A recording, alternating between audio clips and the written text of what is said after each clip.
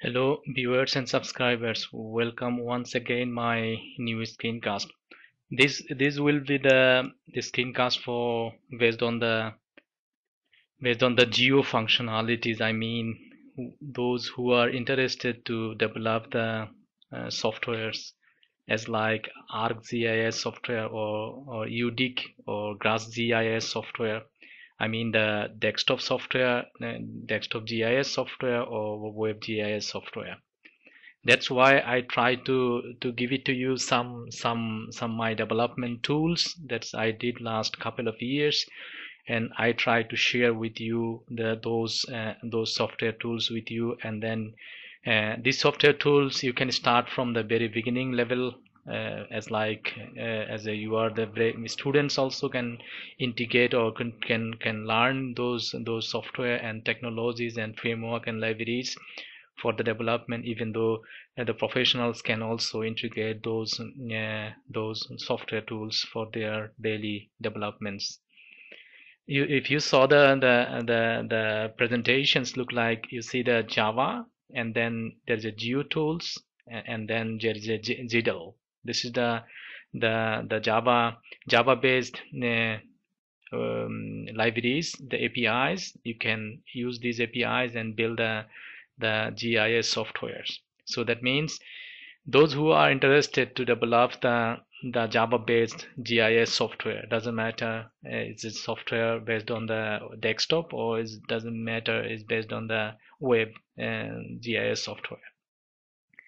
That means as a developer, if you are think about the ArcGIS softwares, it's many developer are working with this software to develop this one. Maybe this is software written by the C or C.NET or Visual Basic. For other software, maybe the QDIC or GeoTools or other Java-based ArcGIS software application is available still there. What I am trying to do here, how the Java and Java Swing based ArcGIS software development can be learned or can be developed or can be extended the existing software tools. That's why this is the really most important tutorial, I can say, the most important learning for the arc the GIS Java based GIS software developments. So you have to be understand the basic Java, and even though the understanding of the basic Java swing, and then you know already the GIS in theoretically, and then you need to learn about the GeoTools, and even though the geospatial databases means you have a relational databases, and then relational database has a lot of extension for the geo functionality, the spatial extension, like PostGIS database. You saw the PostGIS database, there is extension for PostGIS as a GIS extension. Oracle itself has a Oracle Spatials, and the MySQL also the spatial and SQLite, and they have also the spatial SQLite for the geo functionalities. If you see the pictures, I have three written, the three projects and three software tools is written here. You see the ArcGIS softwares, and then ArcGIS tools, and then GDAL tools. For I will show you every software tools, how I start the development, how can you integrate it, how can you build this GUI and do these functionalities with your requirement or your specifications. I mean, this is the development, your own development, your customized development. That means when you are working in the company, or it doesn't matter, or research institute, you can write down your own software tools to manipulate your geo functionalities or geo data, or to visualize your data. You can write your own software tools. That's the idea I try to share with you, to how can you start to develop the geo software tools. Doesn't matter is it geo software tool from the desktop based or web based, but you need to learn from the very beginning to the professional levels. So I mean, just concentrate the tutorial. I will continue that one up to the development, and you can get it clear idea what I mean, how can you start these developments. So this is the one of the pictures, one of the screen, UI for my the existing development. I already started the development. I will show you later how it started the development. And if you go to the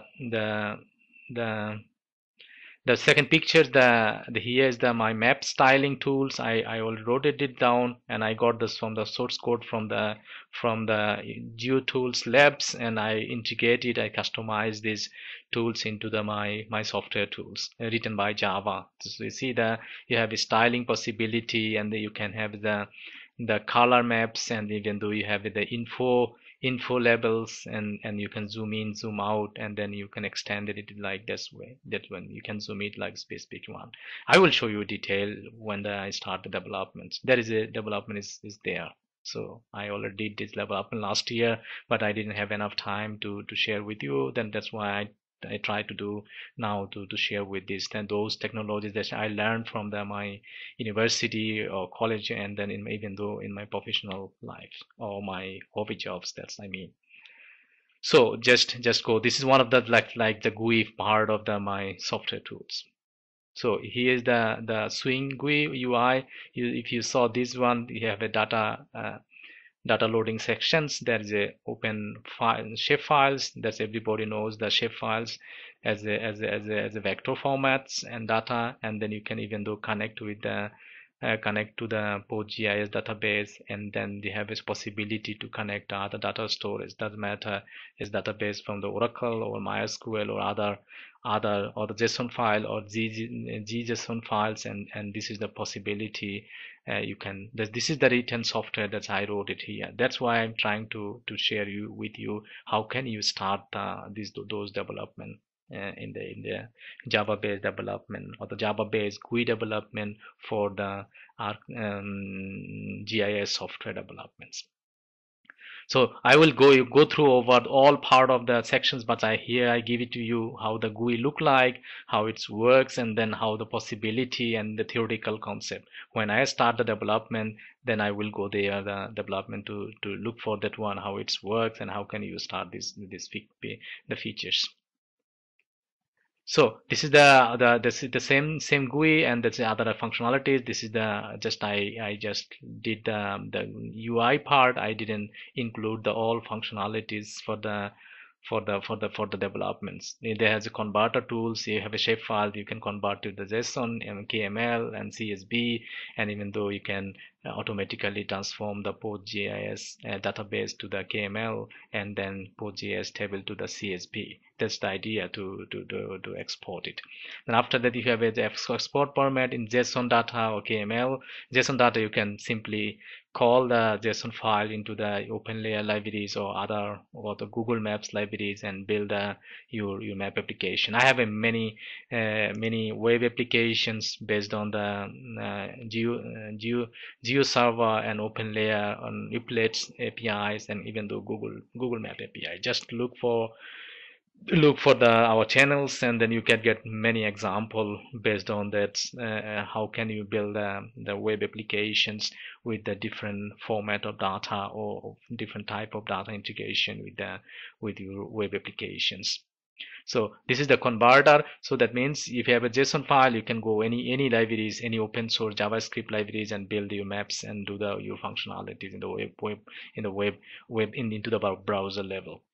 So here, if you have the KML file, then that means you can build the KML file. Doesn't matter which data you try to build the KMLs, and then put this KML file into the Google Earth, and you can see even though you can build the 3D models based on the Google Earth. There is a possibility to input your KML file to the Google Earth and see exactly how your infrastructure, your buildings or other infrastructure like your bridge culverts, and then you can see that really 3D forms, where it is located, how it is located. You can do the orientation also. The Google Earth has a lot of possibility.